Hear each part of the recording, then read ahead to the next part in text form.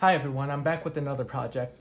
This started as an Open Trickler build. It is a project designed by Ammolytics. I'll include a link in the description below.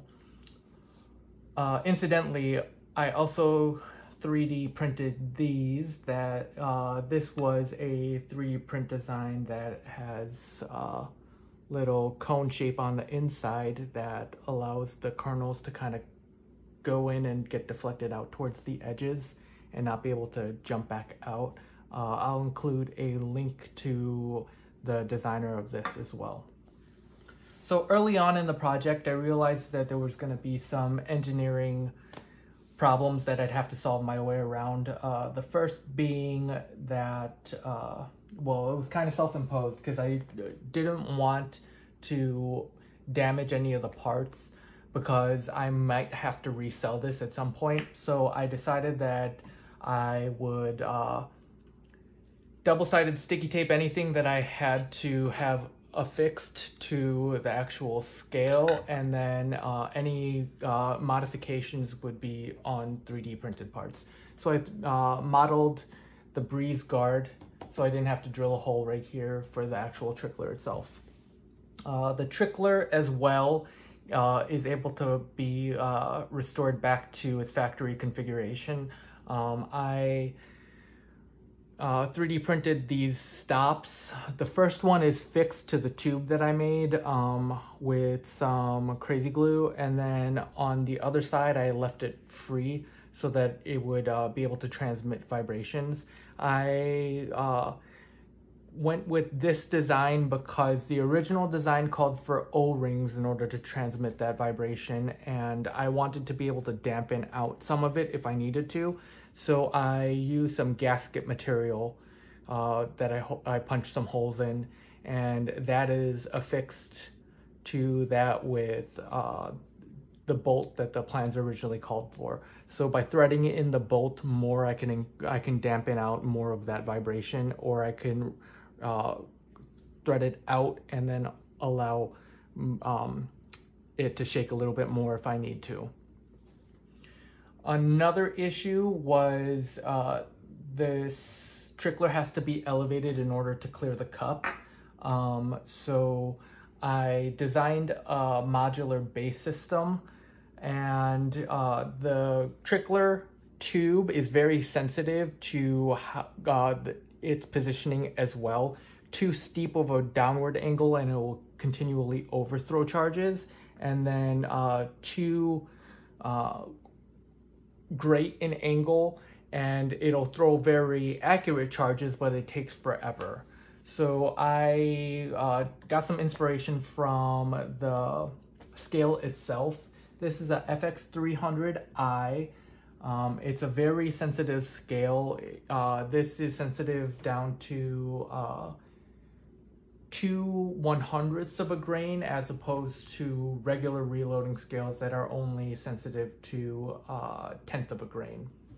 With that sensitivity though, it's very subject to being inaccurate if it's not perfectly level. So it has two adjustable feet right here and a bubble level that allows you to position it flat on an uneven surface. So I designed this base to have 3 heat set inserts that accept M4 bolts, and I just put feet on the bolts and some Teflon tape around that so that I could stop it from being able to free spin. And then those just thread in and allow you to adjust how the trickler sits. I'll go ahead and throw this on there and tear it to see how long it takes for charge to actually be trickled up.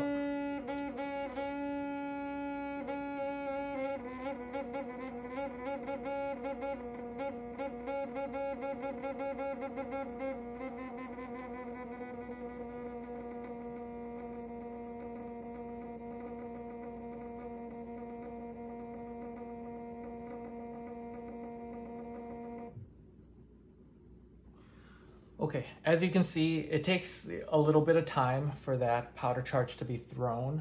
So what I decided to do was I was going to include a bulk powder throw. The bulk powder throw, I wanted to limit my budget, so I went with just a cheapo Lee powder thrower. I think it cost me like 25 bucks, maybe 30. Again, it's bargain basement. The major problems that I ran into with it is that first of all, it needs clearance for the lever to be fully actuated, so I had to provide some clearance for that.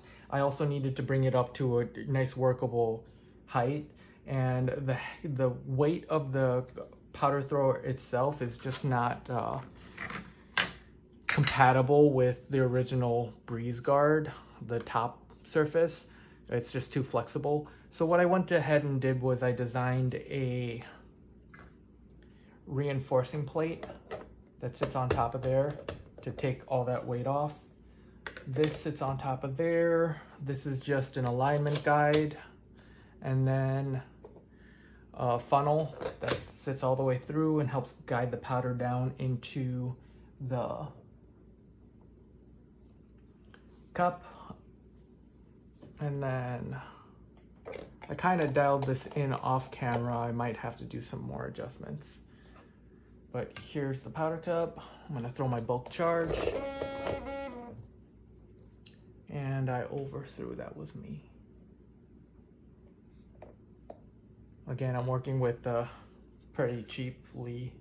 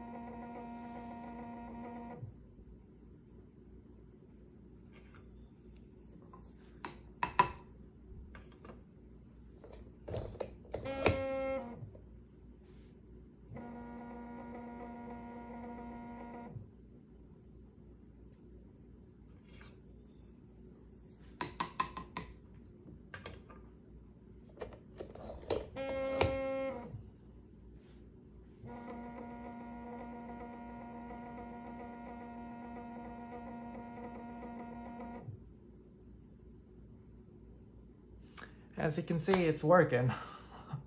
I'll finalize my designs and throw them all in a package, and then I'll go ahead and link them. Thanks for watching.